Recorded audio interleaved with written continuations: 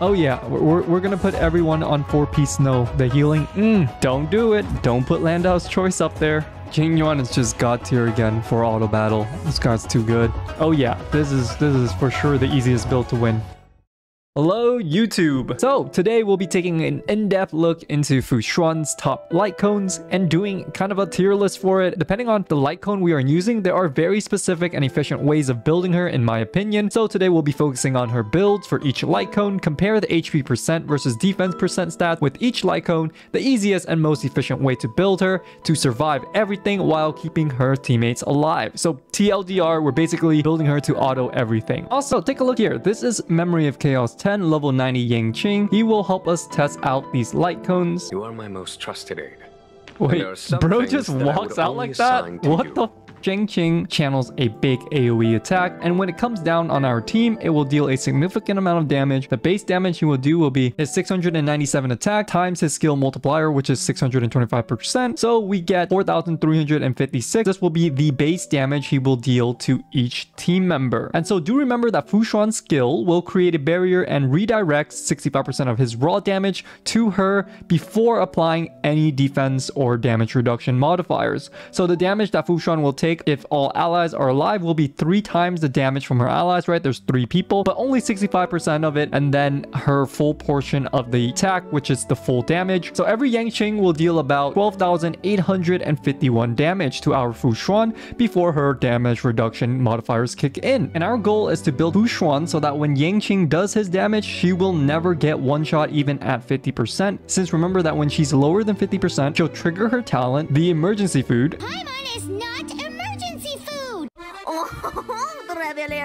That will heal her to almost full. So yeah, she just needs to live any one shot at 51%, as well as providing the team utility for survivals. Okay, so these are the light cones we are ranking today for her. So why not We Are Wildfire? Yeah, because it's wash. Get it? Fire, washed. Yeah, subscribe for more. No, seriously, it's the name of the light cone. Stop it. Get some help. Okay, so here are the base assumptions. These are her traces, right? Talent and skill. They're at level 9. Going to go with a general build of HP percent body, ER rope, speed boots. Sphere is currently empty. To see if we should run defense or HP, we'll be putting her on the 2-piece longevous, 2-piece withering snow, and the 2-piece ageless. So we'll find the recommended build needed for each light cone and how many substats rolls you'll need to be close enough to survive a one-shot, whether it's better to run defense percent or HP percent substat, and also account for how the light cone will provide utility for the teams, its pros, cons, and yeah, etc. So Landau's choice. This is unironically one of the best options in my opinion. And these are the assumed stats that I will be using. I will have them on screen, so feel free to pause. And these are her total stats without the sphere main stat. So now let's do the calculation and visualize it with data. So we know that Yang Qing will deal a base damage of 12,850. Now let's apply the defense and damage reduction modifiers to see the true damage that Fu Xuan will take with the above stats. This is the formula we will be using to do that. The ones we are concerned about is the base damage, the defense damage multiplier, and the universal damage reduction multiplier. This is basically calculating Yang Qing's true damage. So using the defense multiplier formula, we can convert the defense into the desired multiplier with level 90 enemies. As for the universal damage reduction multiplier, the 17% is from her level 9 talents, the 8% is from her 2-piece snow, and the 16% damage reduction from Landau's choice. So using the DPS equation, this is the true damage that Fu Xuan will take from Yang Qing massive AoE attack. We will then take our HP after her skill is applied, cut it in half, minus Yang Qing's true damage, then that is the result of our remaining HP, and so we see that, yeah, we aren't living. Ridiculous remarks. Goodbye. But that is okay. This is before applying the main stat percent and the substats. So this is the graph that represents the amount of HP or defense that Fu Xuan will need in order to survive the attack. Remember, this is without us putting on the main stat sphere. The left y-axis represents the HP remaining after Yang Qing attacks. The bottom x-axis represents the increase in percent defense or HP. The red line represents the HP percent needed. The blue line represents the defense percent. As we increase our HP percent on the x-axis, our HP remain gets closer to 0. and we want it to be above 0. So in this case, we are above 0 when the HP percent is equal to 1.12, which is 112% HP needed in order to survive. Remember that this is before we apply the HP percent main stat sphere. So using the 43.2% HP percent sphere, our requirement goes from 112% to 68.8%. So that's now what we need inside of our substat. 68.8 divided by 3.8, that's about 18 substat rolls into HP. Yeah, that's kind of high. I don't think so. I don't think I'm going to be doing that actually. But how about defense instead, right? Because can't we just you know, roll defense because it's more efficient, as seen here from the graph. Defense will scale better up until a certain point, so can't we do that instead? And yeah, we can. Yeah, baby! That's what I've been waiting for. That's what it's all about. So after calculation, we need 55% substat in defense. So that's about 11 substat rolls into defense, which is not bad. And this is more realistic than the 18 substat rolls for HP. And yeah, remember that defense substats are more effective. They give 4.8%, whereas HP is 3.8%. So here's the proof. If once we plug that in, we are able to survive. And so we can see that, yes, we do have the remaining 17 HP left. Yay. How nice. How comfy. So you're wondering, hey, 55% defense. Couldn't we just substitute that with a defense main stat sphere and get a ton of HP percent in the substat? The answer is yes, you can definitely do that. However, it's a little bit less efficient because we only have 5 relics that we can roll HP percent on, because one of them is an HP percent main stat. So we'll need about 11.5 HP rolls across 5 relics, which isn't too terrible to achieve, but at the same time, it's not the most efficient. However, you could totally do that if you want to. So my recommendations for building around Landau's choice: run HP percent main stat on the body and sphere. The recommended stat is 6,300 HP and 1,600 defense. If you're not using 2-piece snow, then 6,400 HP and 1,800 defense. Yeah, 2-piece snow is very good. But remember that this is not something like, oh, you must get, right? It's more like just the ideal numbers, but you can get like 30% worse stats and still clear the content. And then as for substat, aim to get 134 speed, and then the priority for substat will be defense over HP percent. For the tier list ranking, I'm going to put it at S rank. The reason why I'm putting it at S rank is with the 200% increased aggro value, we'll be taking a lot of hits. The more damage we tank, the less our allies take the hits, and the easier it is to sustain them. And then also the extra hits will also help us regenerate energy consistently. We don't need to rely on RNG, right? So the light cone helps us get our ultimate fairly reliably at 3 turns rather than the normal 4. That's my take on Landau's choice. However, you don't need to do all of the math nonsense above in order to find out if your character can survive. The easiest way is just use this formula here, which first we take half of whatever our Fu Xuan's HP is after using her talent, and then use that to determine our character's EHP, which is kind of like how much HP we can tank until we hit 0. So let's plug my Fu Xuan in and see if she'll survive the one shot. So my Fu Xuan, 6,950 HP, 1459 defense, running S1 day 1, 2-piece snow, and so when we plug it in, we get 12,147.76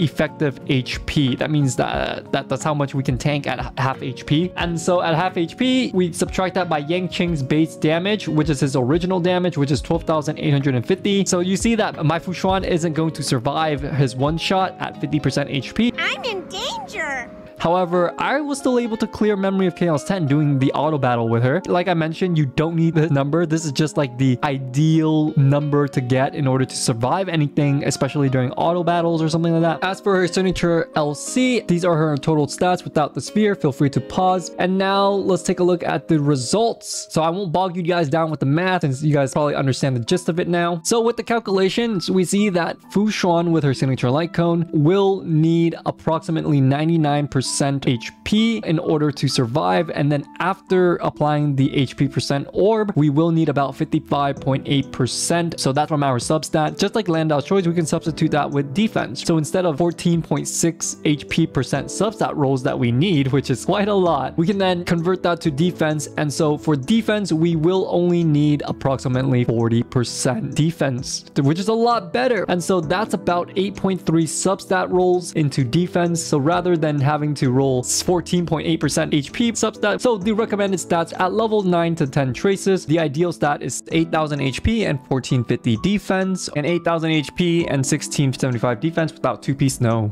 You'll typically want to stack as much HP as you can. For her signature light cone, it doesn't have any aggro value on her, so she's not going to be taking a lot of hits. So therefore, you could just optimize to run more HP to help to heal your team rather than running defense, so that you can actually just provide that utility. This light cone will also help us get our ultimate up fairly quickly for about 3 turns because of the extra ER that it provides. It also provides us 9% damage to all our teammates. So yeah, overall, this light cone is 100% her best light cone. For the substats, we want to aim to get 134 speed like usual and prioritize defense, and then after about 1500 defense, prioritize HP percent. Overall, for the ranking, obvious, easy as it can be, S+. As for day 1 in my life, these are the following stats we are going to be working with. And yeah, so as we can see, after calculations, the HP remain is 1,500, right? Or basically negative 1,500. It's a little bit worse, right? In terms of providing survivability for Fu Xuan. So now let's visualize the defense versus HP percent requirement. So using a 43.2% HP percent orb, we can see that we will need 118% HP, which is more than the rest of the other light cones we've gone through so far. And then after using HP sphere, we will need a combined total of 74.8% HP, and that's about 19.7 substat rolls into HP. 20, that's essentially 20 substat rolls into HP, which is it's gonna be like you know, you need perfect pieces on everything. So instead, we can substitute that with a bit of defense as well, right? So if we convert it to the defense needed for the substats, it will be around 64% defense. And that gives us about 1,924 total defense that she needs. That is about 13.3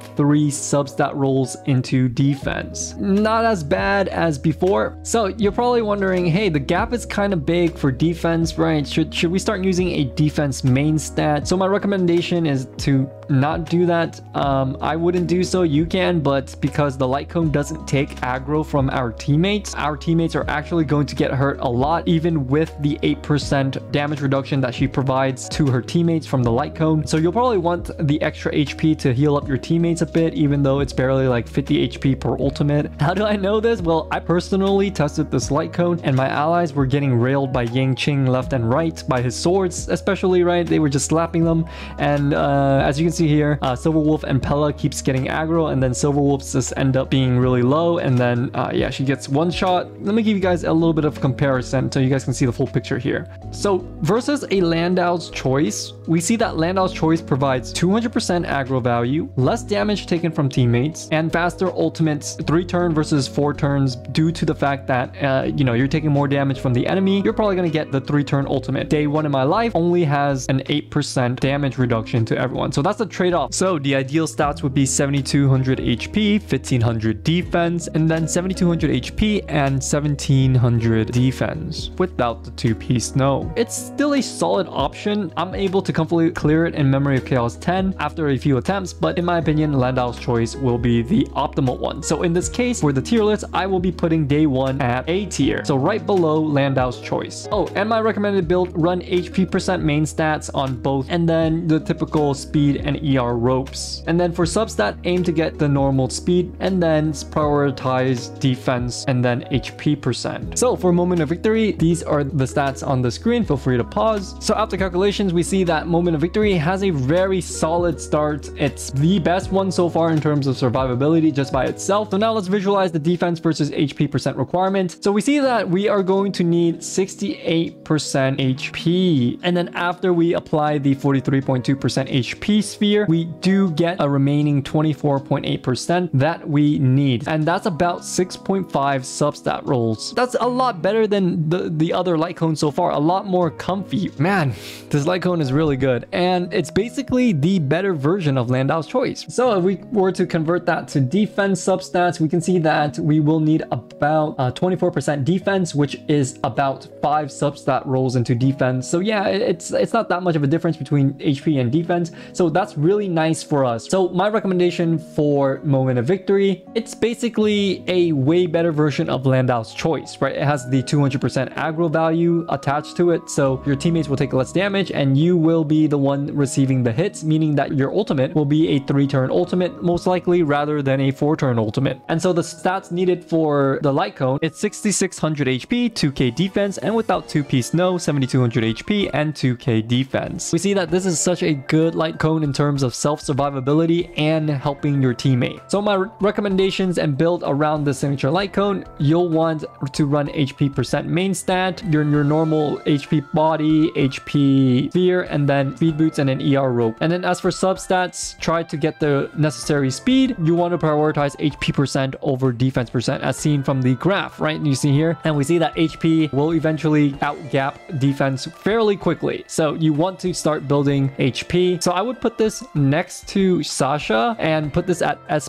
tier as well. I would use it if I had one. And finally, texture of memory. These are the stats that we are testing it with. And yeah, let's take a look at the calculation and visualize the difference between HP and defense right here. So we see that this light cone is actually one of the best light cones for self-sustain, right? It's basically, it's gonna help us really survive. And so as we can see here with the shield calculated in, we only need 37% HP in order to survive. This is huge because that's basically the main stat that we need. So if we add in the main stat sphere, we can see right away that we don't even need substats. However, the issue is that this light cone, it could be RNG sometimes. Sometimes your shield might drop and then the enemy slaps you with their big damage hit, right? It's a little bit risky. However, most of the time you will be able to get your shield up and that should totally be a-okay. So in this case, we need 0 substats, and I would highly recommend just stacking HP in this case due to the fact that you don't need anything to live. You don't need any more defense. Your shield is enough to carry you through the whole thing. However, your teammates aren't going to be very happy. They're going to be taking hits left and right, just like the other light cones like day 1. And so we see that it's very important that you build as much HP as you can to provide your teammates that utility due to the fact that this light cone has no innate utility that you can help your teammates with. So your teammates are going to be the one that's going to be worried about dying, right? So my recommendation for building around this light cone, yeah, that's pretty much it. That was the recommendation. So yeah, just stack as much HP as you can. This light cone costs 4-turn ultimate because there's no aggression on you, right? So you're not going to get that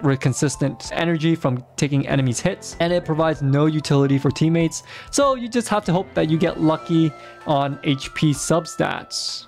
Okay, so for Texture of Memory's ranking, I'm going to put it right behind Landau's Choice. I think it's worse than Landau's Choice, but better than day 1. Maybe I'll do this. I think this might be a little bit more accurate. The reason why Texture of Memory is at A and Landau's Choice is at S is because Landau's Choice takes the aggro from your teammates, so your teammates essentially takes less damage. However, you do need to build a little bit more sustain in order to live. And yeah, with the increased aggro, you're going to get a 3-turn ultimate. So this gives you a 3-turn ultimate, Moment of Victory gives you a 3-turn, and SASHA gives you a 3-turn. Texture of Memory does not provide your allies any other benefits. However, day 1 of my life, I would say it's kind of like A-, B+ type of light cone. So you're probably wondering, hey, day 1 of my life, you're underestimating it. It's really good. I have that light cone. I did clear Memory of Chaos with it. However, it did take a few tries because statistically, it is the worst in terms of survival. So it's harder to build. And also, it doesn't have any aggression or energy value. So it's inherently going to take about a 4-turn ultimate in order for it to come back up. Cones are really good light cones for being sub DPS because Landau's Choice, if you're taking more aggression, you're going to build up more energy. More energy means more ultimate means more damage. Same thing with Landau's Choice and same thing with SASHA. The SASHA already has a lot more damage. You don't need the aggression in order to build energy. It already has the energy built in. So overall, these 3 light cones do have a big gap over everything else. Anyways, yeah, that's the current tier list right now. So now we're going to talk a little bit about how we can build her team members in order to survive and not have to worry about, you know, hey, my light cone is not too good, or why is my Fu Xuan so weak? For my main account, I focus around autoplay. So that's the goal here, to build an autoplay team that is really efficient and effective. So there's really kind of 3 ways to solve the problem of your Fu Xuan is quote-unquote too weak. So first off, right, Fu Xuan is a semi-healer. She's not a full-on healer. She can't sustain for an infinite amount of time unless you have her light cone and like god tier stat. So yeah, the first way of solving this issue is, of course, just running a healer. There's nothing wrong with it. Don't get wrapped into the concept of, oh, I must run her as a solo sustain. However, if you have enough damage, then you don't need to. For example, maybe my Ting Yun and my Ting Yuan is dying too often, but they have enough damage, then I'm going to sacrifice another support or another DPS in order to make sure that my team survives. The second option is having a lot of damage, meaning that, hey, you're running something like Dan Heng with Branya and stuff like that. However, this is a very premium team, right? It's very expensive. It's not very cheap to build. And so yeah, that's kind of the other option is just, hey, kill them before they kill you. So yeah, the third and final way is to run your supports with a lot of defensive options. So yeah, as seen here, my Ting Yun has 3,200 HP and almost 1,100 defense. So she's very tanky, even at level 65, right? And only at level 60 light cone. I could go even further beyond. However, all I really need are just really good defensive relics, or just like a main stat defense relic and then a main stat HP relic, and then I'm good to go. I can still run ER rope, speed, and same thing with Silver Wolf. So we take a look at Silver Wolf, we see that she's also pretty tanky, 3,300 HP and 1,500 defense. And so we see that her relics, we're also running a 4-piece Withering Snow. You don't need to run 4-piece Withering Snow. However, it's really good for that extra heal that every time you're below 50% and you're taking your turn, you're going to be very healthy. Combine that with Fu Xuan's ultimate, you're pretty much good to go. So yeah, this is essentially what I did in order to just auto battle and clear the content easily, right? This is just put some defensive relics and 4-piece Withering Snow on my characters, and boom, bop, bam. Easy clap. I don't even need to play the game, and I've already cleared it. Fu Xuan with her day 1 in my life light cone. Not her best choice in my opinion, as you guys probably already seen, but that's fine. You know, her relics, pretty standard. Pretty basic stuff, and Eidolon is at 0. And then we have Blade. Basically defense, right? All defense, and then we're running 4-piece no. Yes, 4-piece no on everybody. And then Blade can heal himself, so he doesn't really need that. But everyone else is running 4-piece snow. Just a little bit more healing if they're like below 50%, right? That's gonna help out a lot. Oh, the big ulti? Oh, let's see if we live. Are we gonna live? Are the homies going to live? Yes, easily. No problem. Man, Pella needs to stop using her skill. We need a support. I like, that's why I like Ting Yun a lot better for autoplay. She uses her skill and then she just auto and then skill again, and then it's just like skill point positive.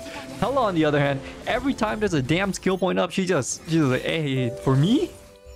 Oh, we're almost dead here. Ooh, Withering Snow kicking in. That's the Withering Snow.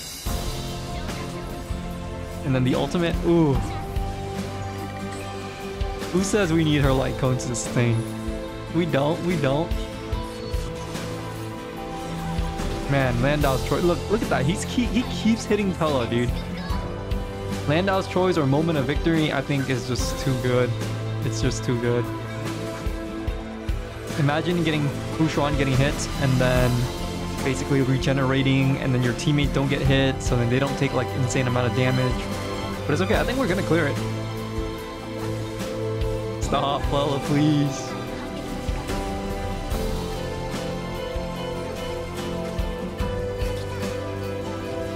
We just hit Pella, and now she's at 1 shot. There you go. He's channeling his ultimate. Ah, beautiful. So yeah, if you guys did enjoy, make sure to subscribe, and I'll see you guys next time. Bye.